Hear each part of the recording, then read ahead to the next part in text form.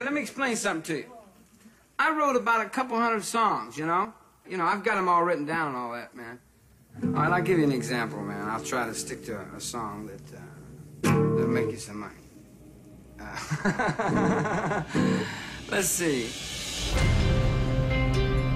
The mythology of Charlie Manson has come to mean, above all else, vicious murder. But those terrible acts were never what he was aiming for. The real story of Charlie Manson is music. I don't think Charlie could have been Charlie without the music. He was a poet, and he really believed in his music. Music was the vehicle. He really wanted to spread his philosophy. To me, that seemed to be the most important and overriding agenda.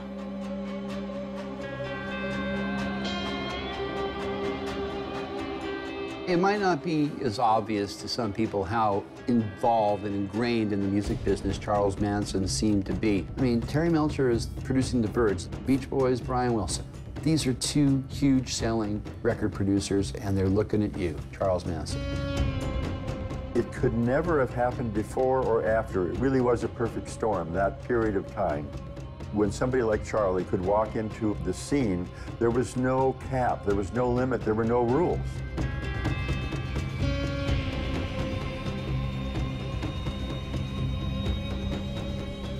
The story of Charles Manson is a story of rejection and collapse. It was a disintegration of Manson's dreams, and it allowed the madness to rise.